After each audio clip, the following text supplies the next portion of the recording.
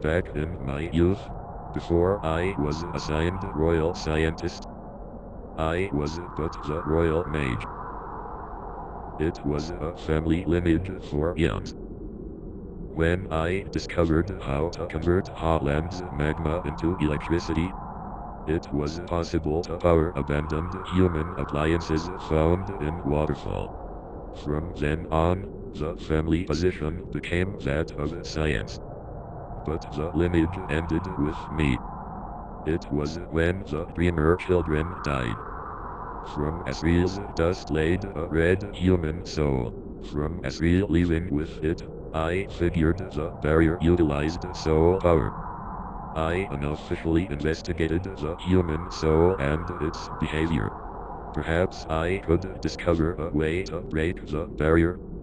However, as more human souls came into the king's possession, I noticed something peculiar.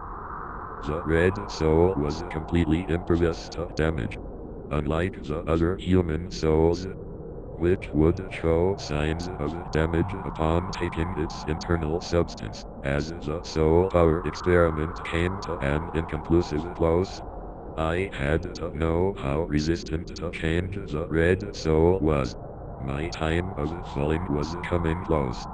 With what little mortal life I had, I resigned from my position, took the red soul with me to the core, and clutching it in my grasp, leaped into the ozone below. Within mere moments, I felt myself being scattered and shattered, and yet my grasp on the soul had not loosened. It was only when my mind began to rip apart did I decide to release. And here I was, surrounded by and surrounding everything and nothing. Yet, somehow, I felt the red soul near me. It is always near.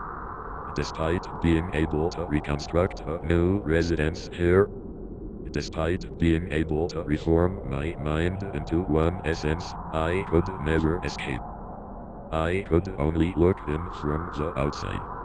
Only through the viewport of that very soul.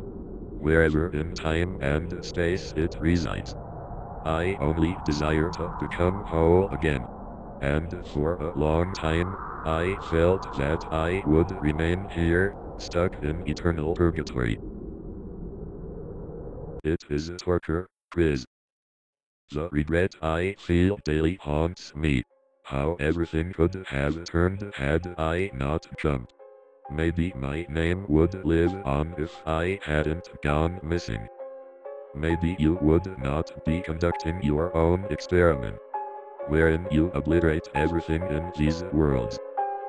You barely even considered a more tame route.